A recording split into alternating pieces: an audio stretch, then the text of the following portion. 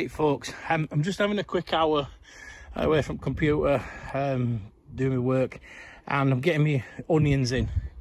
Now, last few years I've grown my onions from seed, and I had a bit of a nightmare this year. Basically all my onions just died off. I don't know what happened with the first lot. So I got some more seed, and these are the second lot, and I pop my big onions on into these half-pint plastic containers. Some people say that you can't use clear. Well, I like them because you can see the roots.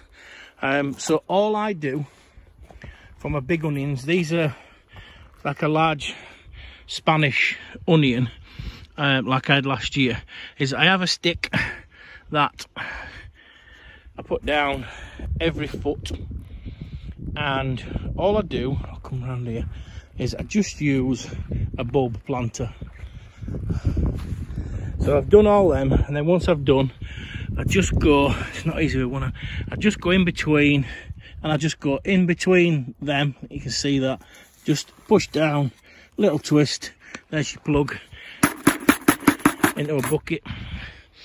So I tend to do my rows that are a foot apart first, and then literally all you do is pop them out, you know, nice little thing, that's it, in,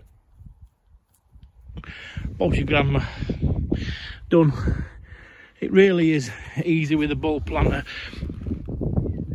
You just, that's it.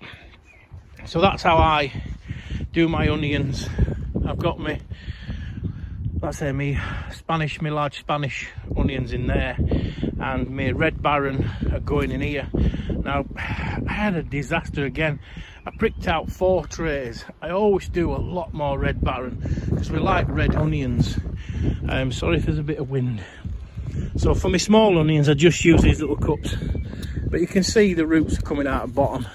You use the same bulb planter, you just don't push it down as deep. So yeah, I had a bit of a nightmare. I pricked out 4 trays and they were looking fine, and then I went in and 2 of them were just gone, dead. I can't remember whether it was different compost because I was doing a lot of potting on, so it could have been different compost. So I'm in a bit of turmoil really, because we do use a lot of red onions and there's nowhere near enough there. So if you remember, I'll just walk up here. I've got my cauliflowers in, they're nice and spaced out.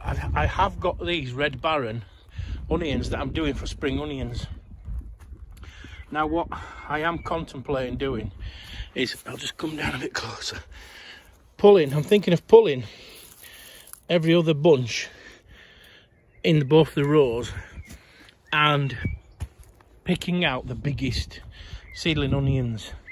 It shouldn't be a problem, they should be fine. I'll dunk them in water, pull them apart and just dib them in.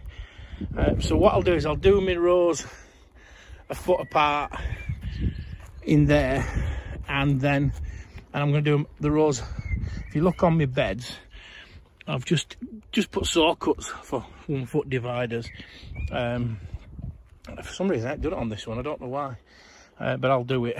So I'll put my rows in a foot apart, and then a foot apart rows with the onions 6 inches apart, and then I'll see how I get on with them, and then I'll know how many of them up there that I need to pull out. So what I'll do is I'll knock off now, I'll get everything in, and then I'll come back and show you.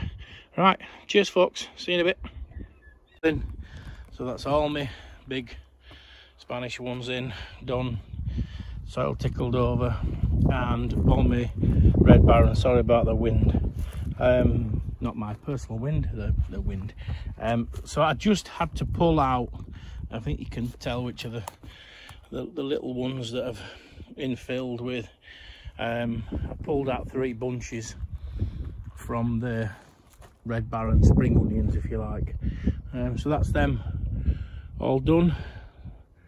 I've just acquired an extra water butt, so I've just set up as a dunking tank for down this end. I filled it up. So right folks, just a very quick one on my onions. Stay safe, look after yourself and be nice to each other. It's lovely, isn't it? Okie doke, ta-ta for now.